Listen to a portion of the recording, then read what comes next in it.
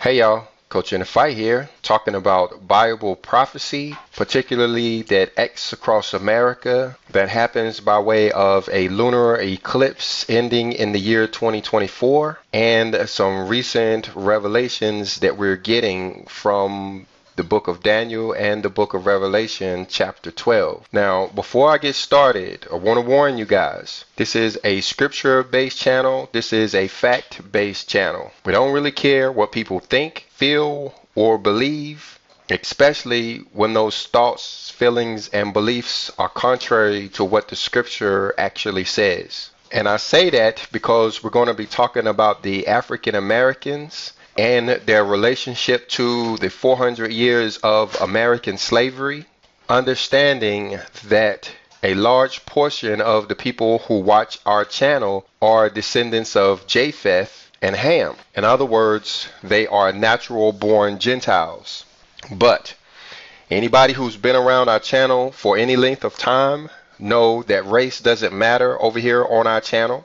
We recognize that the name Israel is a spiritual name mistakenly placed on a race of people, but it was actually supposed to mean all of humanity, like we see here in this verse on the screen. And even though one may have the genetic markers of the descendants of Jacob or Israel, we understand that if they are not obeying the scripture, then they're going to be counted as rebels and they're going to die with the heathen. All while Gentiles who have converted over to spiritual Israel will take their place in the kingdom of heaven. So don't be offended as I pull out verses to support the idea of the modern day bloodline tribes of Judah and the half tribe of Benjamin. I only do so because it is absolutely necessary for this discussion on this 400-year prophecy.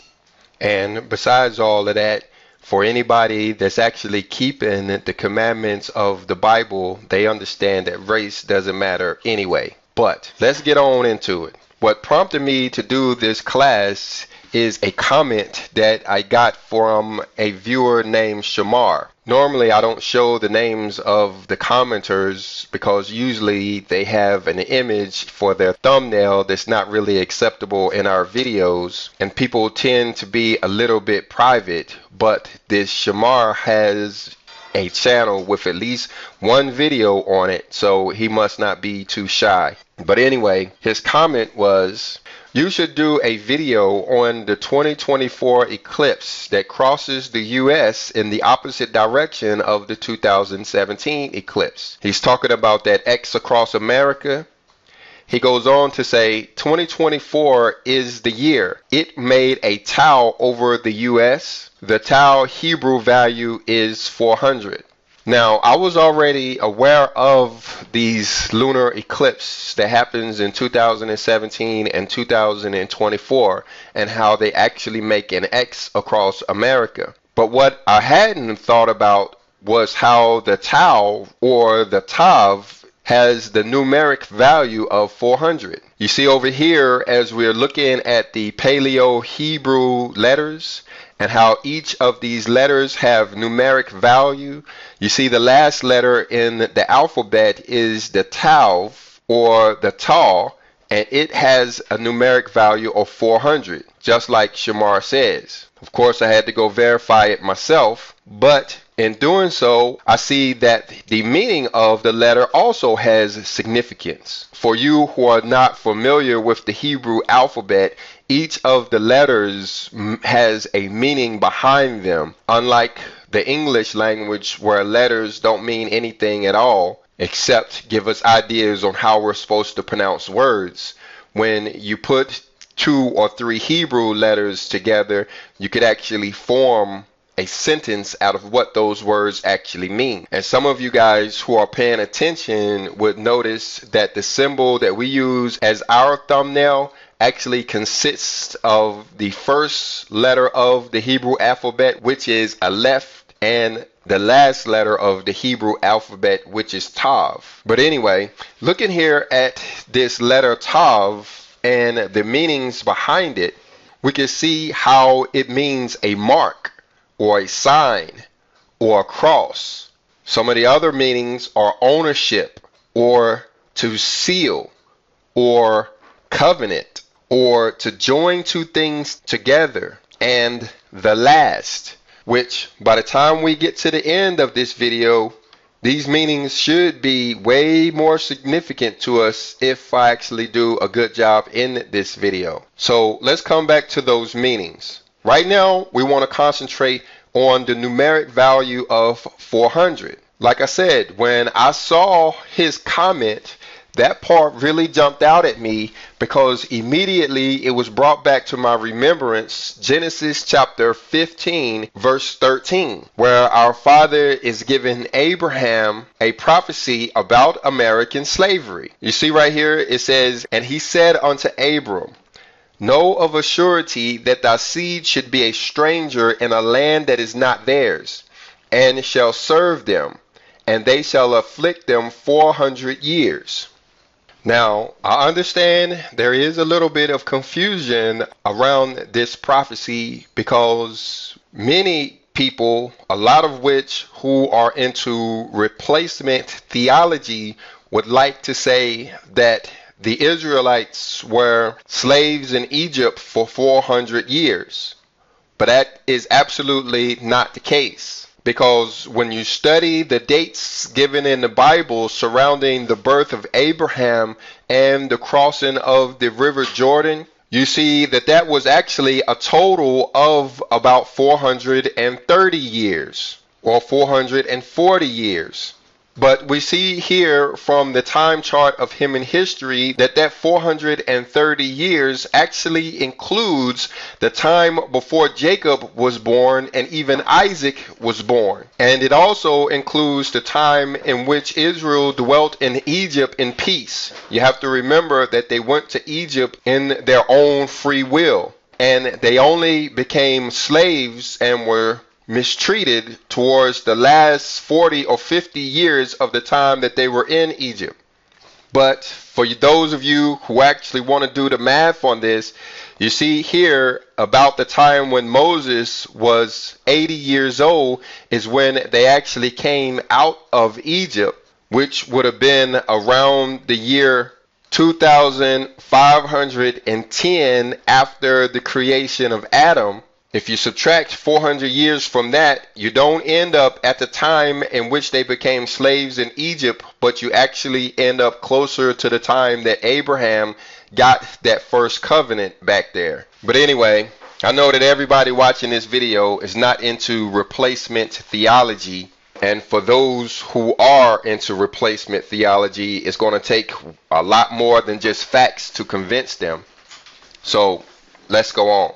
Look back over here at Genesis chapter 15. It's talking about these people that will serve in this foreign land for 400 years and how they will be afflicted for the entire 400 years. But then it goes on to say, and also that nation which they shall serve will I judge, and afterwards they shall come out with great substance. So what this is talking about is the end of the 400-year prophecy, which I'm sure you guys have heard about here in the last few years. Now, a lot of people wanted to say that that 400-year prophecy ended in the year 2019 because they mistakenly believe that that's when slavery started here in America in 1619, 400 years earlier. But we can see over here at a website called pbs.org that it wasn't actually slaves in America in 1619, but it was indentured servants in 1619. It says in 1619, the first African Americans came to Virginia.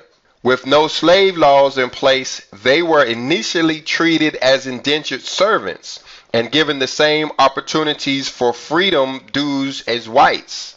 In other words, these people made a contract in Africa that they would come to America and work for a little while and then gain their freedom, and that is actually what they did. There were no slaves at all in America in 1619. There were only indentured servants. But we see over here at nationalgeographic.com, this is considered the start of the 400 years. But if there were no slaves in 1619, then this 400 years actually started too early.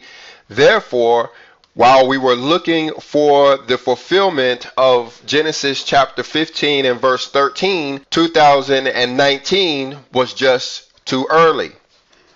I wonder if they came over here believing that they would only serve the people in the Americas for 7 years and then released according to the law. I believe you're right. As you see over there in Exodus and chapter 21, when you have a Hebrew servant or a Hebrew slave, he was only supposed to serve for 6 years and then he was supposed to gain his freedom. I personally believe that's why they prohibited the slaves from learning how to read, so they wouldn't be able to read that Bible that had just come out in the year 1611. So you're right, in their 7th year, according to the covenant, they were supposed to get their freedom. But anyway, let's go on. We're over here at a website called slavevoyages.org, which is a website that offers us information about the transatlantic slave trade. It actually has a database of all of the ships that made the transatlantic voyage from the year 1614. The reason I pulled this up is I wanted to see if there was in fact a slave ship that brought slaves to America in the year 1619. What we read over there on National Geographic was that it was a Dutch boat carrying only 20 Africans. That Dutch boat would hardly be considered a slave ship. So using this database, I came over to see if there was a slave ship that came to the Americas in 1619. And I actually didn't find one. From the historical record, we find that the first Africans came in 1619 to what we know today as the United States. And so we see here, according to this database, no other slave ship came to this part of the world in 1619. You see, there were plenty of slave ships in 1619, but they went to New Spain, Veracruz, Cartagena, Spanish Caribbean, Buenos Aires, but none actually reached the shores of what we call America in 1619. So I continued looking down to see when was the first slave ships to actually make it to America. And we see here in 1620 there was no slave ships to arrive on American soil. And then in 1621 we see that one landed in La Guaira and Guatemala and Trujillo, but none to America in 1621. Well, what about 1622? We see something called Hispaniola in 1622, which all of these nations to me sound like some type of Hispaniola countries. And then we see there that there was one that arrived in Spanish Americas in 1622, but there were none that landed on what we know as English America in 1622. And then we see by 1623, there's a lot of ships landing on the Spanish Americas. And for the first time, we see the Santa Cruz landing on the Americas in 1623. It says port unspecified. This would have been a slave ship coming from West Central Africa, which for many of the African Americans here who have done their DNA tests, this part of the world will sound familiar because this is where you find Cameroon and Benin there in West Central Africa. And then the next time you see a slave ship landing is what's known as the Americas, which could very possibly be the United States of America as we know it today, landed in 1624. So is this what this X across America is actually pointing to? That's supposed to be completed on April the 8th, 2024? Well, one thing we could say for sure is that slavery in America didn't start in 1619. It started much closer to the year 2024. In fact, when we look back over here at the National Geographic at this chart, we see even as late as the year 1655, the slave trade in America really hadn't got started in earnest. You see right there, as it's talking about the rise of tobacco, it says the early tobacco industry relied heavily on indentured white labor. But those impoverished Europeans, unlike Africans, had the chance to win freedom and land at the end of their contracts. So even up to the year about 1700, it appears as though there was more Caucasian indentured servants here in America than there were African ones. And it was really only after the year 1700 do we see a sharp increase in the number of slaves that were being brought to America, with its peak being in the year 1808. So my point is in all of this is that slavery in America didn't really start in 1619. But anyway, let's study this 2024 date a little bit closer to see if we can find some biblical support for the idea that this 2024 eclipse is actually pointing to the 400th anniversary of American slavery. Now, there are many people who want to say that slavery ended in the late 1800s, but if you ever watch the movie Roots real closely, at the very end of that series, you'll see that slavery didn't end in America. Like the big boss said at the end of that movie, it changed, where not only was Africans being enslaved at that point, but also Caucasians. In other words, those impoverished white people who were indentured servants became slaves as well after the Emancipation of Proclamation. So not only are the Africans expecting to get their freedom back, but the Caucasians and everybody else is too. But anyway, looking back over here at this image of this X across America that ends in the year 2024, look how it starts in the year 2017. So first, let's understand what biblically significant happened in the year 2017 that could be pointing to all of this. And for that, we need to jump over to the book of Revelation and chapter 12.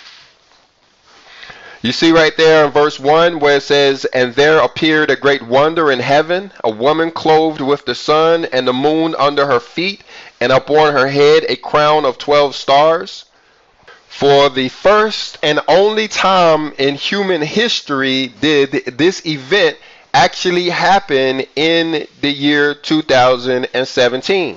It was on September the 23rd, 2017, when if you would have looked up in the heavens, you would have saw a star alignment that portrayed exactly what we see over there in the book of Revelation and chapter 12.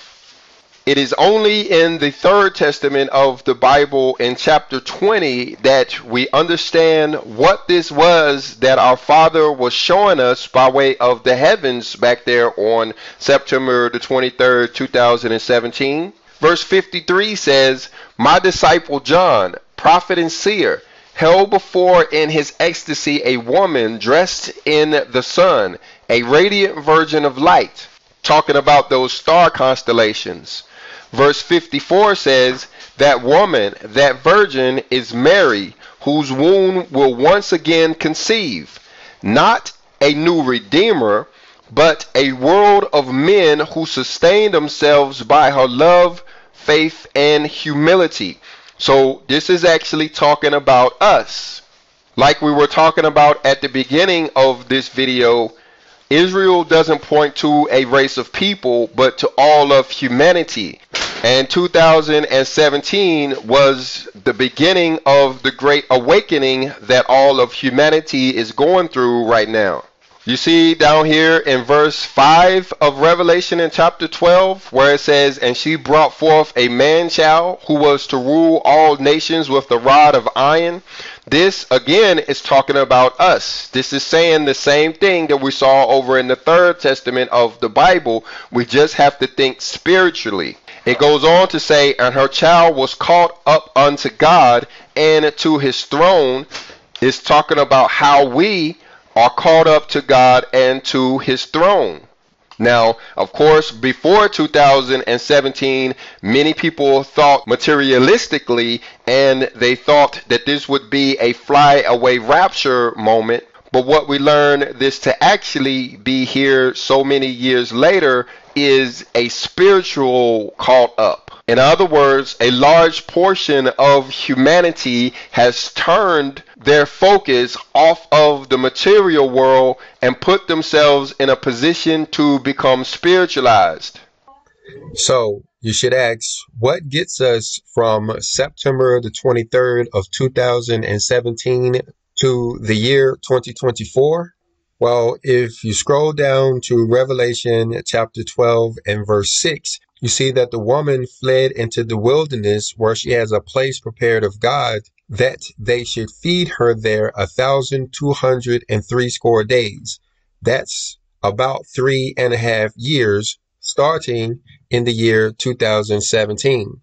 That takes you to the year 2021. And then you scroll even farther down and look at verse 14, you see that there is another period of time, which appears to be about 3.5 years, which takes you into the year 2024. And if you look at Revelation chapter 13 and verse 5, it is also talking about a 3.5 year period. And we know that this starts in about 2021 from what we read over in chapter 12. So this 42 months actually is the reign of the Antichrist that ends in about 2024. And while we're at it, let's look at chapter 11, where we see overlapping timelines, this time talking about the two witnesses. You see in verses 2 and 3 that after 42 months, the two witnesses are empowered. And if that 42 months clock started in 2017, they will receive their power in the year 2021, and they will prophesy for 1,203 days, taking them to the year 2024. But what's really interesting in chapter 11 is we see after their prophecy ends, they're killed where they lie dead in the street for 3.5 days. Then there is a huge earthquake. All of these could be actually pointing to the year 2024. We can go on and on about the prophecies related to 2024, but I think you get the point. So let's go on. So, being curious, I came in to look to see what date is that on the Hebrew calendar, talking about April the 8th, 2024, and it falls on or about the first day of the first month on the Hebrew calendar, which is very interesting when you go over and you look at the events of the scripture that happened on that day in history, going all the way back to the flood of Noah, how on the first day of the first month, the waters of the flood had dried off the earth. That's when Noah removed the covering of the ark and looked out, and behold, the face of the ground was dry. In chapter 40 of Exodus, we see that's when they got the word of the Lord to build the tabernacle. And in verse 17 of that same chapter, we see that it was a year later when they had actually constructed that tabernacle on the very same day, the first day of the first month. This gets even more interesting when you jump down to 2 Chronicles in chapter 29 and verse 17, and it's talking about Solomon's temple and how he sanctified it on the first day of the first month. The very first tabernacle being reared up and the very first temple being sanctified all on the same day of the year? Well, when you look down to Ezra and chapter 7, you see in verse 9 that Ezra is leading the people out of Babylon towards Jerusalem to go rebuild or to build the second temple. You see in verse 10 of chapter 17 how after they had built that temple, they started to separate themselves from the Gentiles on the first day of the first month. And in Ezekiel chapter 29, we see that a word of the Lord came against Egypt on the first day of the first month. And in chapter 45 of the book of Ezekiel, we see that the second temple was cleansed on the first day of the first month. Could this third temple be cleansed on the first day of the first month? Actually, cleansing the tabernacle and or the temple on the first day of the first month goes all the way back to Moses. So to have this X across America to end on or about the first day of the first month makes it even more significant, in my humble opinion. So let's go back over there and let's look at this letter once again. The letter Tav, this X in the Hebrew language, or the cross. It means a mark, a sign. It speaks of ownership, or to seal, a covenant, or to join two things together. And the last. Are these all hints of what we can expect in April of the year 2024? This X or this cross being placed across America appears to be pointing to the sealing of the Father's people by way of the covenant that he has been making with them for the past 7 years. And when you think about the third temple, that would be our fleshly bodies being joined with our spirit nature, making what we know as the third temple. That would be the two things joined together. But anyway, tell me what you think. I think this prophecy given to Abraham about the 400 years will be fulfilled in the year 2024, and we're being given a not so subtle hint by way of this X or this tau across our country. Not to mention that the exact spot of the X is a town with a name that means Little Egypt. I think we should all be praying to be caught away in the wilderness with the bride and that man-child that we read about over there in chapter 12 of the book of Revelation.